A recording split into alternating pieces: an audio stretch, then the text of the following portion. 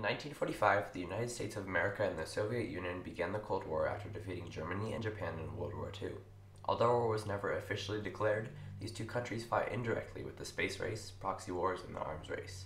Of the three, the arms race made a very large impact on America with the development of nuclear weapons.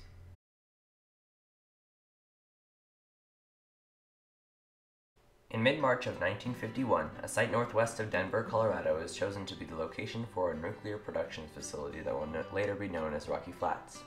As construction of Rocky Flats is hurried, an error involving planning of the site is left unnoticed. Site plans specifically state that wind blowing over the plant should not blow towards a major city, but there is a mistake in the data. Instead of taking wind readings from the site itself, engineers take readings from Stapleton Airport, which is on the other side of Denver, where winds come from the south. Rocky Flats is well known for extreme conditions, including Chinooks that come over the Rocky Mountains at gusts of over 100 miles per hour. These blow right into a major city nearby, Arvada, Colorado. Rocky Flats will be the only plant in the country to create these triggers, each costing $4 million and containing enough breathable particles of radioactive plutonium to kill every human on Earth. Plutonium, which is a silvery metal, often spontaneously catches fire, and is the same radioactive metal that created Fat Man, the nuclear bomb dropped on Nagasaki. On September 11, 1957, a fire started in Building 71 that was designed to be fireproof. The fire raged for more than 13 hours until it was put out with water, creating an even greater risk for an explosion. After the fire, plutonium was detected more than 30 miles from the plant, and a school that was 12 miles away from the site had heavy levels of contamination in the soil. 1 year later, an incinerator is installed in Building 71, perhaps the only of its kind in the world. Its job is to burn radioactive waste so that it doesn't pile up, which could potentially be highly dangerous. This will later lead to evidence against Rocky Flats in court. For a few years, the plant goes on with production as usual, until one day, Mother's Day of 1969. Sometime in the morning, a few plutonium scraps catch on fire, and it isn't until 2:47 p.m. that a building heat detector finally triggers the alarm that calls the Rocky Flats Fire Department after the fire grows. As the fire department arrives, they aren't sure what to do. At around the same time, a few workers decide to try to fight the fire themselves. It gets to the point where they're helpless and decide to use water on the fire. This is a big mistake because putting water on a fire with radioactive materials like plutonium could cause a very large explosion, known as the Blue Flash. Eventually, at about 8 p.m., the fire is put out using water, but not after leaking tons of more radioactive smoke out of the vents. I started out as a decon worker, which was basically a fancy janitor. I moved on then to the foundry where I made pieces and parts.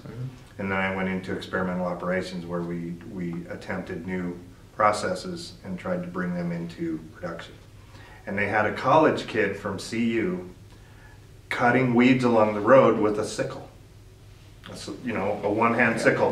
They didn't want power tools, and so they had these kids out there with these sickles, and he was going along and he hit something and he pulled back and he thought it was a rock, so he went again, and the sickle stuck in a barrel. And there was a barrel that had been buried in the 50s or 60s, they're not exactly sure. And it had, through shifting in time, had worked its way up out of the ground in the weeds, and he stuck it in there and it went and it hissed.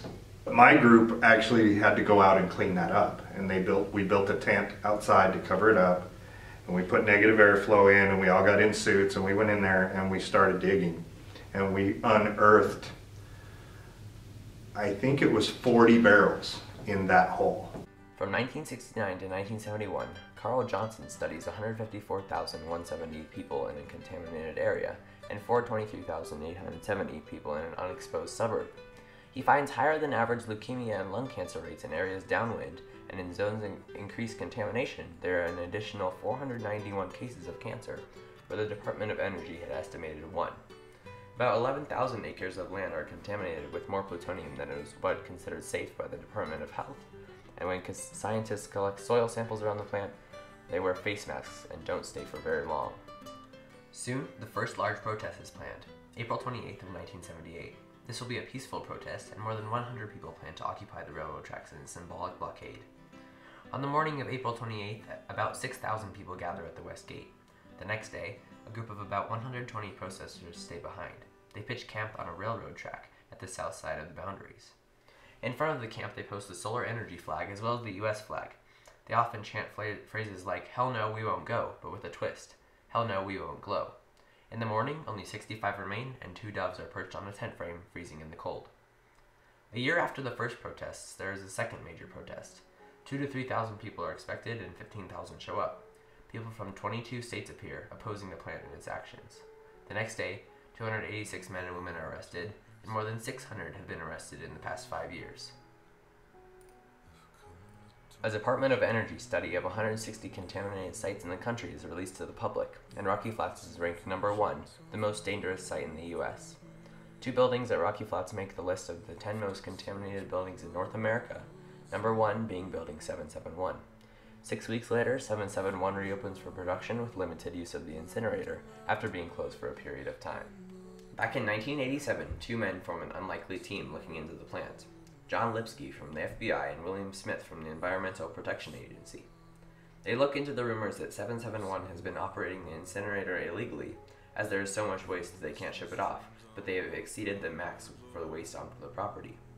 Jim Stone, a worker at Rocky Flats, gives them this information.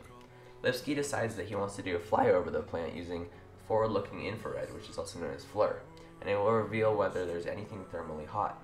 The problem is that the plant is equipped with surface-to-air anti-aircraft missiles, so they need a letter of immunity. It is granted, and they do the flyover when 771 is supposed to be closed. On December 9th, 10th, and 15th of 1988, an FBI plane with FLIR imaging flies right over the plant.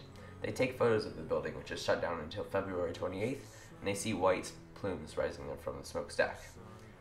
After analysis, the 771 incinerator is still in operation, burning radioactive waste. Furthermore, the plant is illegally discharging radioactive liquid waste into a nearby creek. Streaks of white come from the spray fields where contaminated waste is sprayed.